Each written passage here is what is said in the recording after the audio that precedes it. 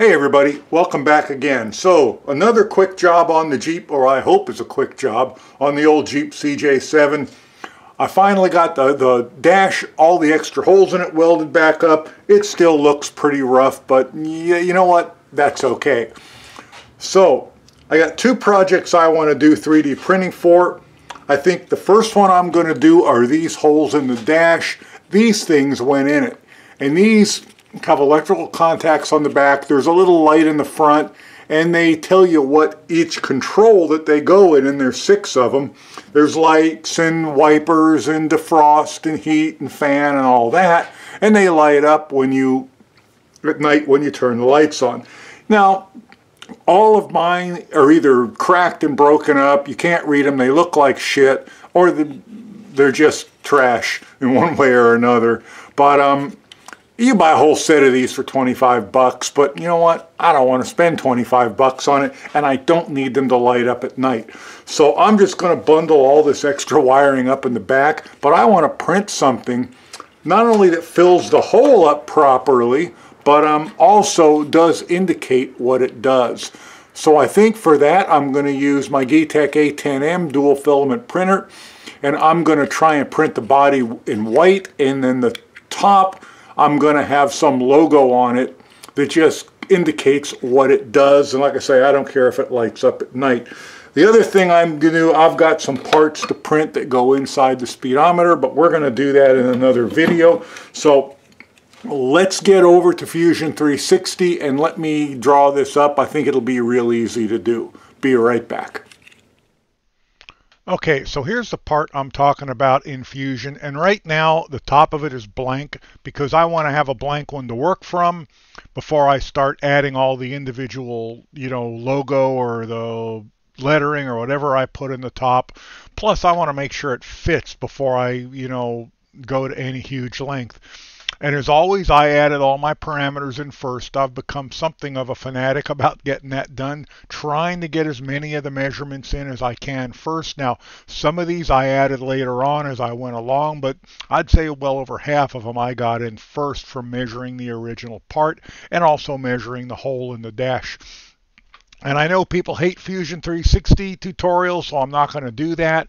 But I'm going to go through with you real quickly how I did it in case anybody's interested. If somebody wants to know more, they can ask me. So let's go back to my original sketch. And the original sketch was just a rectangle of the width of the body. I extruded that up. Then I created another sketch on the very top. Didn't I? Oh yeah, there it is. I'm sorry. I created another sketch. I extruded that up. And then I created yet another sketch. Whoops, let me get... And this sketch has the amount that I want to dish it down in. I had originally just extruded up the edge of the rim, and then I was going to fillet it or chamfer it to give it strength to hold the rim onto the body, but Fusion wouldn't let me. It would only let me chamfer or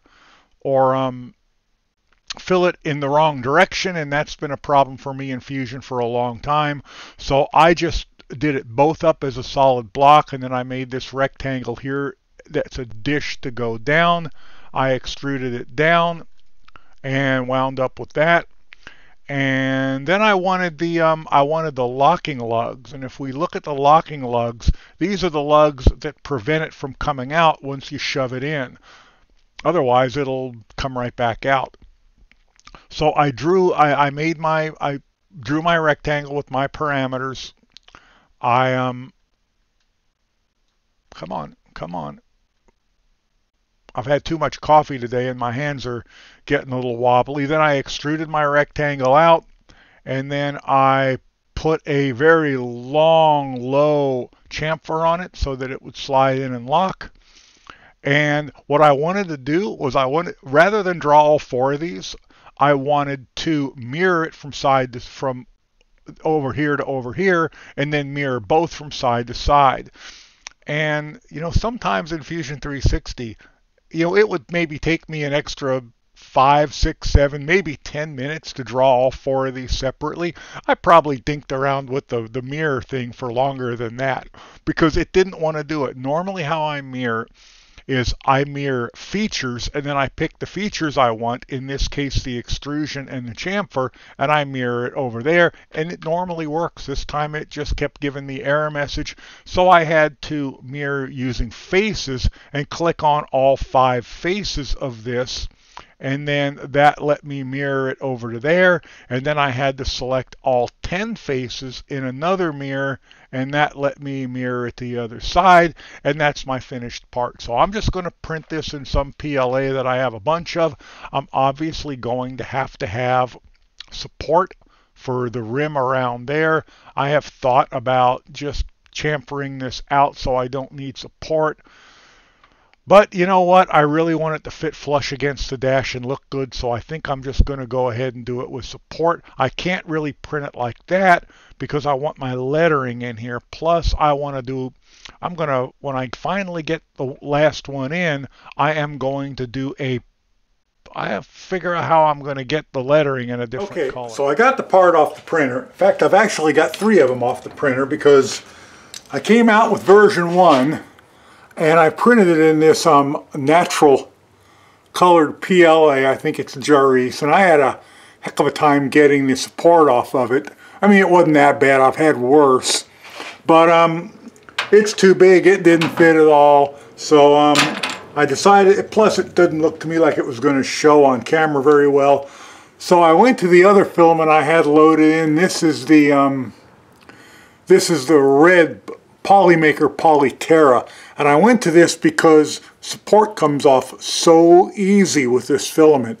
So this is the one I printed. I just made this bottom base 1 millimeter smaller in both directions, in width and length, and it fits, but I got a small problem.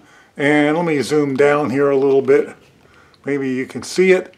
See, those holes have that odd shaped opening on one side, and I think they did that so that you couldn't put the stupid light in upside down, because once you push those in, they lock in and you about got to wreck them to get them out.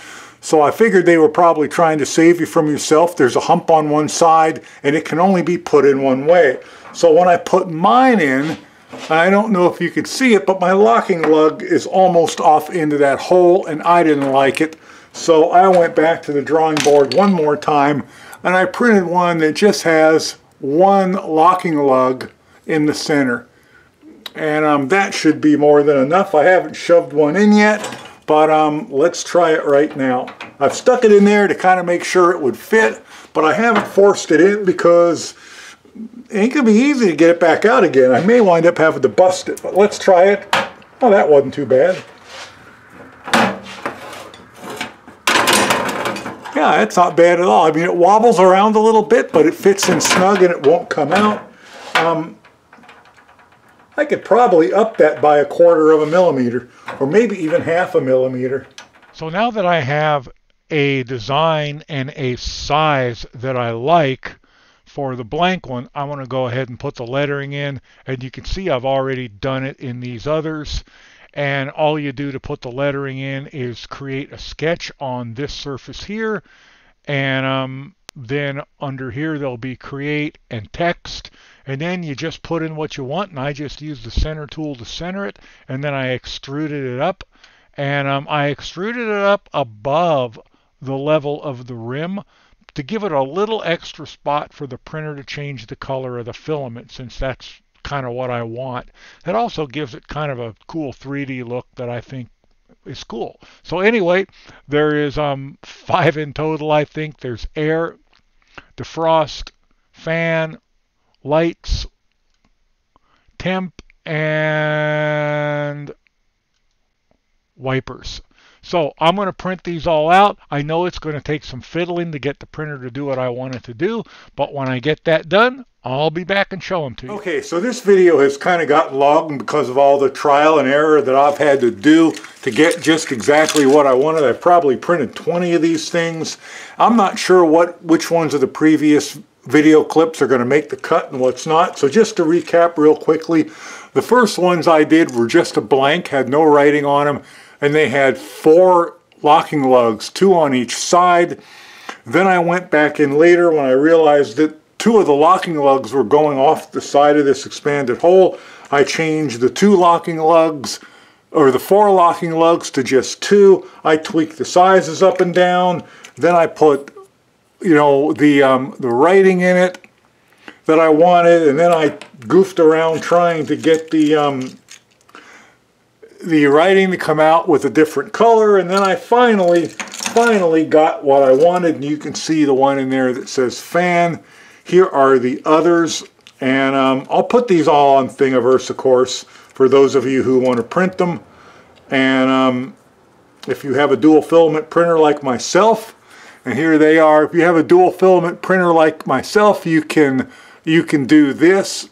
And if you have a single filament printer, you can just pause it at the height that the lettering just begins to start and swap filament. Or if you're a good hand with a paintbrush or a paint stick, you can simply paint the tops of the lettering. But for now, let's get the rest of them in. Okay, sorry about that. Fan goes in the top, then air, then temp, then defrost, then wipers, and then lights over there. So I'm going to put them all in, and let's see what it looks like when it's done. So temp and defrost, so we're going to put air in here, and